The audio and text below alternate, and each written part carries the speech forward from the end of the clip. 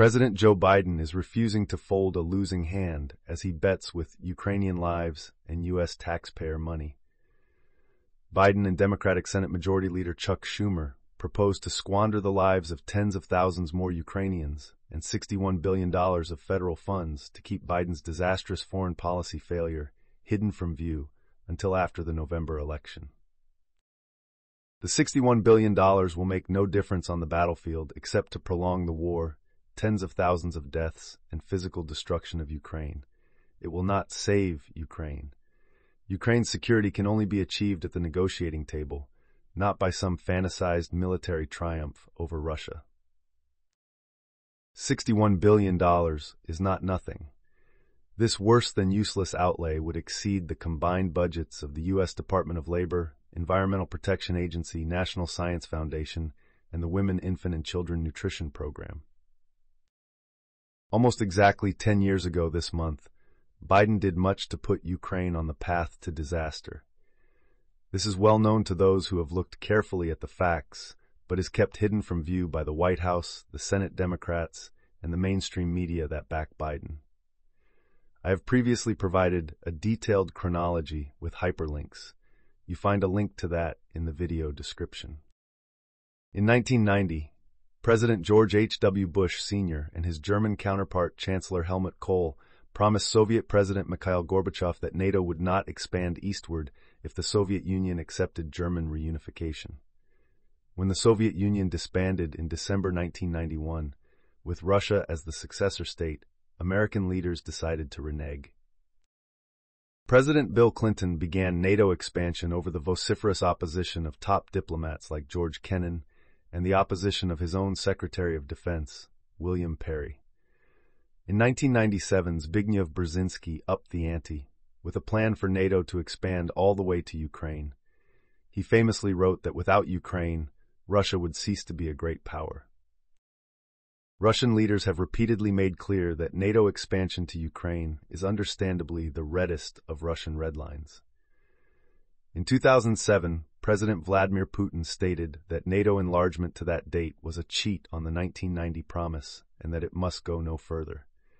Despite these clear warnings, including by his own diplomats, George W. Bush Jr. committed in 2008 to expand NATO to Ukraine and Georgia in order to surround Russia in the Black Sea. William Burns, now CIA director, and then the U.S. ambassador to Russia, wrote a famous memo entitled "Nyet means Nyet," explaining that Russia's opposition to NATO enlargement was across Russia's political spectrum. Most Ukrainians themselves were also firmly against the plan, favoring neutrality over NATO membership.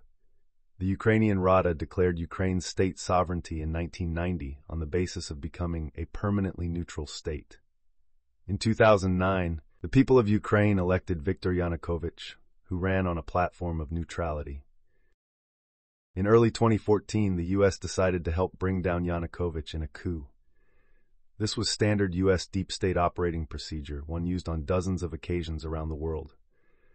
The CIA, National Endowment for Democracy, USAID, and NGOs like the Open Society Foundation went to work in Ukraine.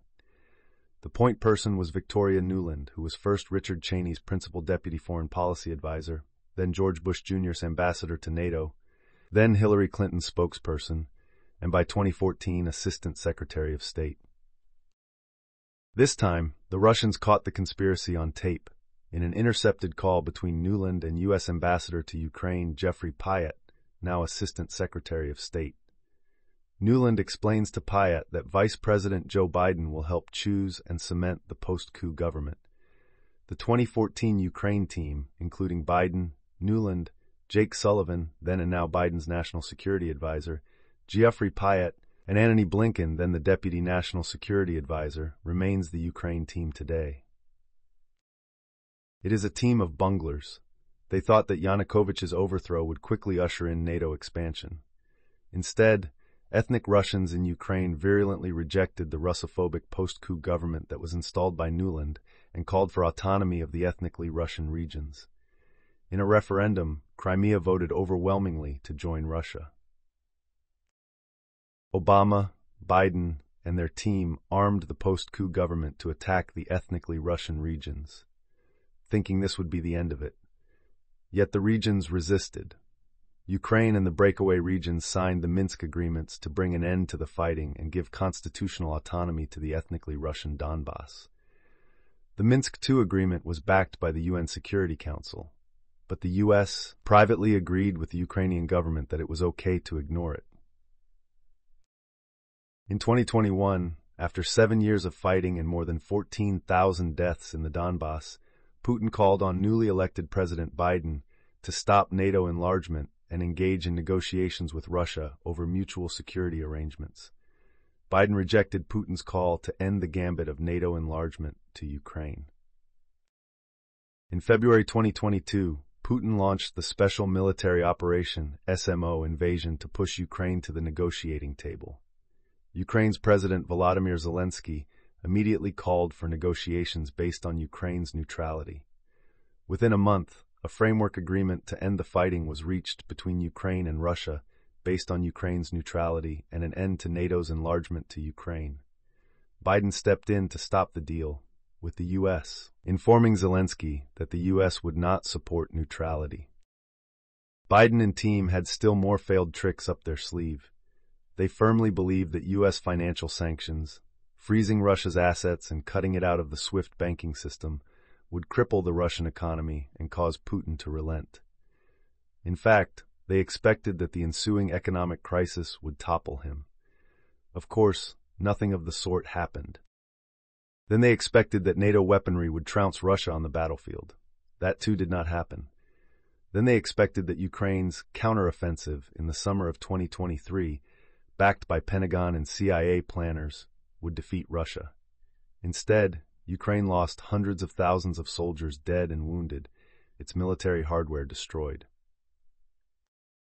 The entire war, including the loss of Ukrainian territory, the hundreds of thousands of Ukrainian casualties, and the utter waste of more than $100 billion of U.S. taxpayer money to date, could easily have been avoided.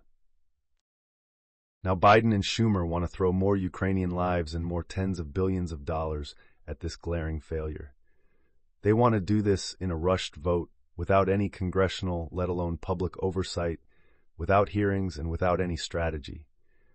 The fact is, they want to save Biden from the embarrassment of a decade of puerile and failed plotting, at least until the November election. There remains one answer for Ukraine's security: diplomacy and neutrality. That solution doesn't cost lives or money. It was Ukraine's choice before the 2014 coup and again in 2022 until stopped by Biden. It is the path that Biden and the Senate Democrats still refuse to take.